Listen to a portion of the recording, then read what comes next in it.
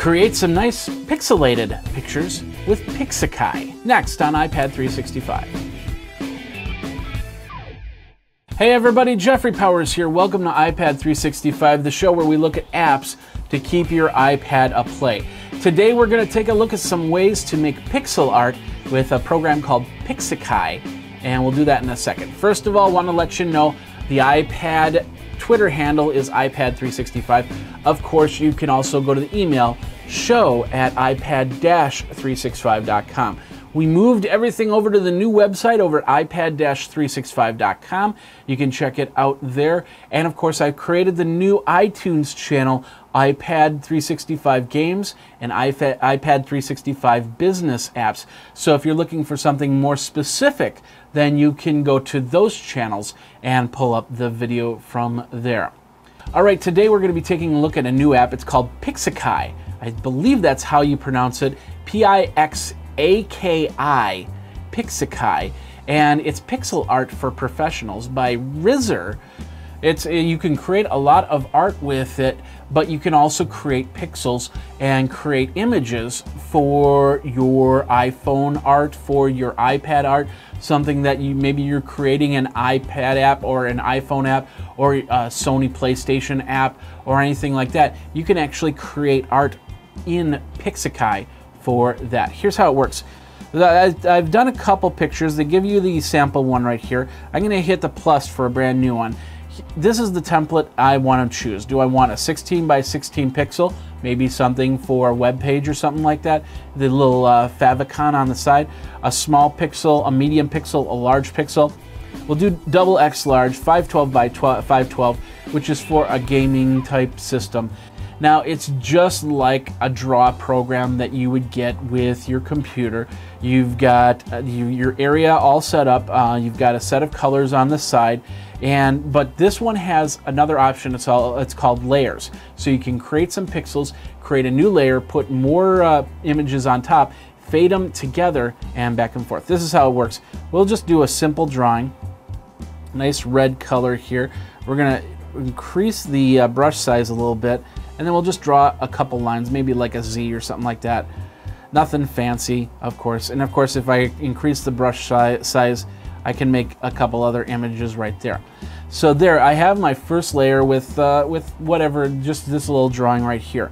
I can then create a new layer, and then let's say I want to do this in this shade of blue, and I want to do the brush, the paintbrush again. So I'll just do a couple of these like this. And that made a small mistake, so I'll hit the undo button and the undo button again, and then I'll do this once again. And there's my second layer. Of course, I have two images. I have the blue color and the red color. I can fade out the blue color and I can see more of the red color, or I can fade it back in.